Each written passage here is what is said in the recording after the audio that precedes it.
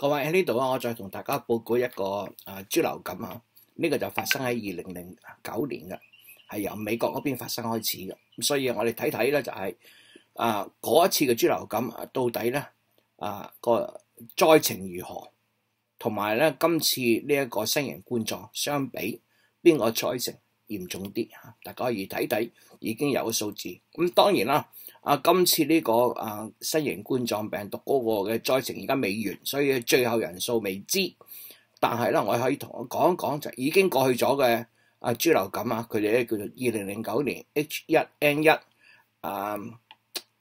pdm09 呢個就佢個全名啦。H1N1 pdm09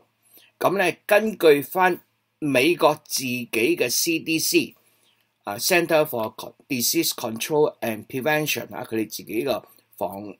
控中心所嘅報告，咁喺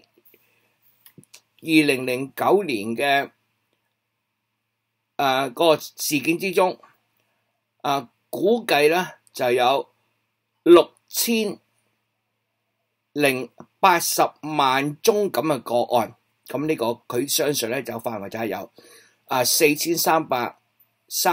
去到咧係8930萬人之中而咧引致個住院咧就係咧274,304宗，而咧相信死亡咧就有12,469個死亡，而呢個病疫咧喺全球性嚟講咧就估計咧影響咗咧係51,700人至到57,5,400人，而咧大部分呢次影響到嗰啲死亡個案咧都係細過60歲嘅，呢個同平時嘅季節受流感係有個非常之唔同。咁大家可以想象下啦，嗰一次嗰個豬流感引致個死亡係講緊萬計嘅，係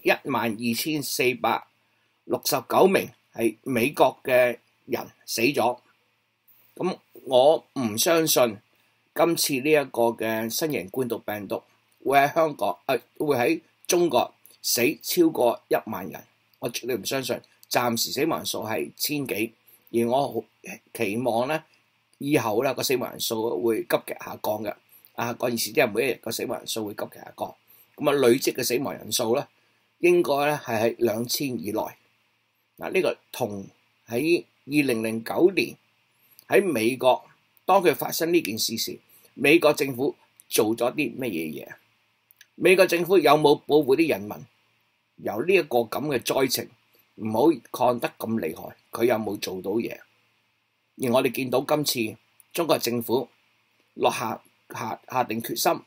將武漢封城，將所有嘅人，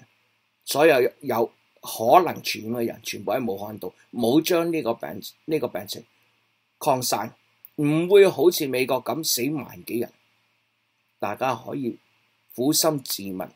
到底邊一個政府係對自己人民負責啲呢？大家自己諗諗啦。